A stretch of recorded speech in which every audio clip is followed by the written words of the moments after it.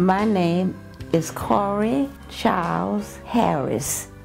I was born November 18th, 1910 in Dumas, Arkansas.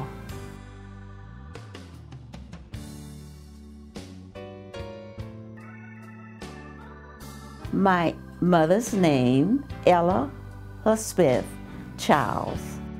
My father's name, Commodore Perry Charles. My older sister's name, Ellen Charles Crockram. My baby sister's name, Ruby Charles Bell.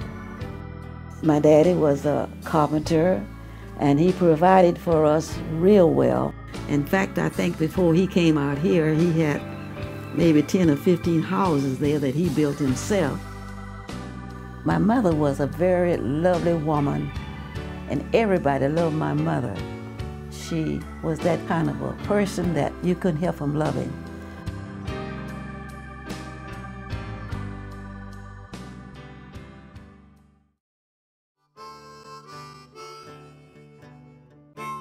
When I finished school in Dumas, Arkansas, I went to Arkansas State in Pine Bluff, Arkansas for 3 years. And then I got a scholarship to Dermot Academy for 1 year. I was a basketball star. I was a little Kobe. All you had to do, give me the ball. In fact, if I couldn't go with the school when they go out to play, they didn't want to go because I was it. As I said, I was a little Kobe.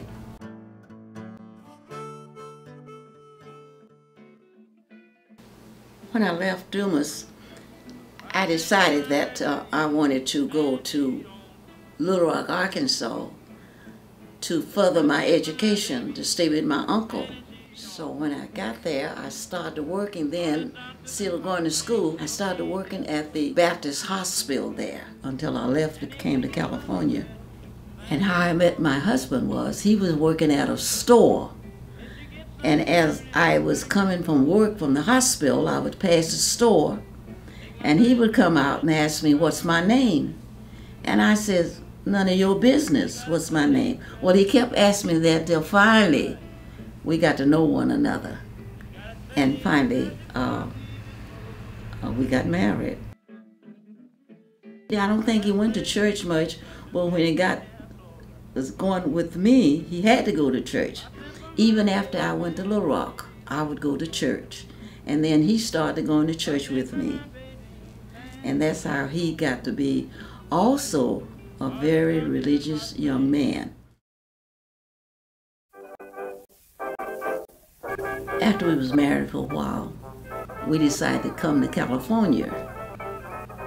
And because he had a brother out here, and we wanted to come to California to see his brother. So when we came to California, we decided we wanted to stay. But his brother told him if he had a job back in Little Rock, he better go back there and stay because men can't find jobs now out here. That men been eating out of the wife's apron for years. That means he's bringing food from the kitchen and giving it to their husband to eat. Meanwhile, I had got a job in San Marino with a couple. So Lon said, well, I want to go out to see her.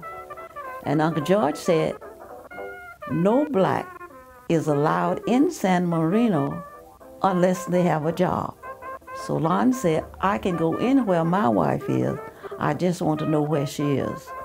So Uncle George told him that I was in San Marino, and Lon came out in San Marino to see me. And when Mrs. Jordan, which the lady I was working for, saw the both of us, she said, you two are too lovely to be apart.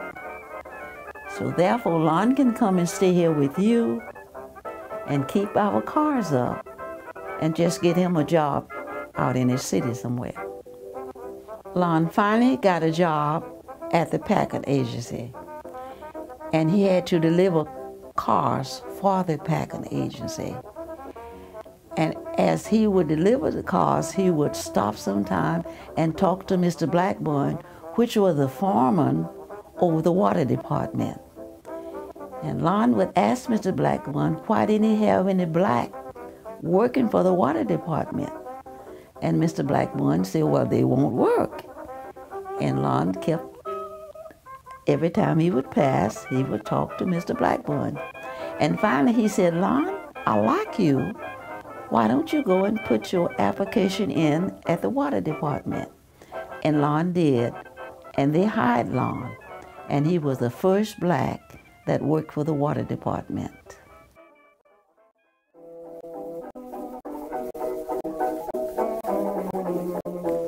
My husband was always a lovely person, and he always would just pet me all the time, and he loved TV.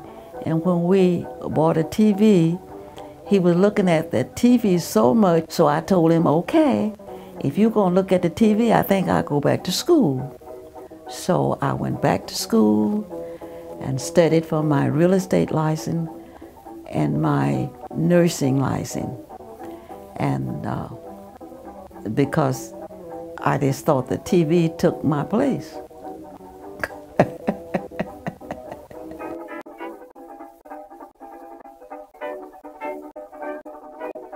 And I never forget when I was in real estate and I asked this lady, did she want to sell her home because there was a black had bought her a house next door to her. So she said to me, yeah, I'm going to sell. She said, but how far are they down there? And I said, they're not very far, but when they get up here, they won't bite you. So I guess I said the wrong thing, because she did not give me her house for sale.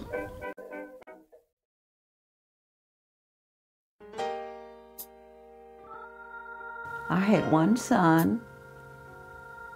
He was born in Arkansas. His name was Theodore Perry Harris. He was a very smart young man. He went to the Army for 3 years. Then he came out and he got married. He loved to go to school. And then he was stricken with cancer, and he came home and he fell dead at my feet.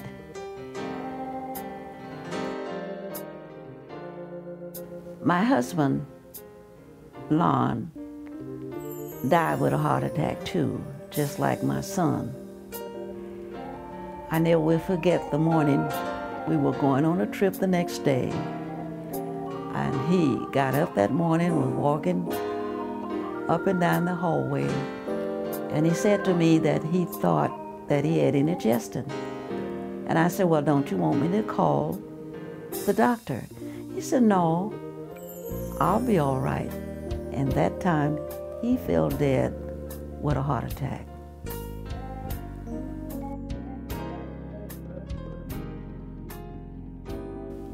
That was the saddest hour in my lifetime.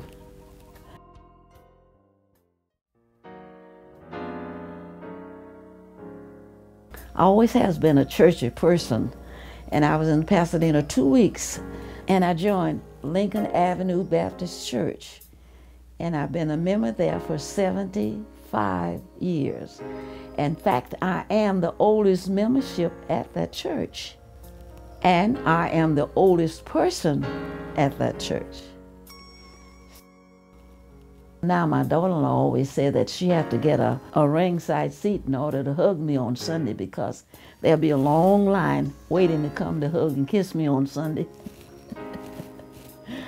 My church family is so sweet to me. I did a lot of church work there. We go and pick up bread and pick up food, vegetables and whatnot, and we bag it, and then we have people to come to our church to pick it up. But once a month, we have about 150 people coming to pick up big boxes of groceries from our church. And I've been in that field now for about 30 years.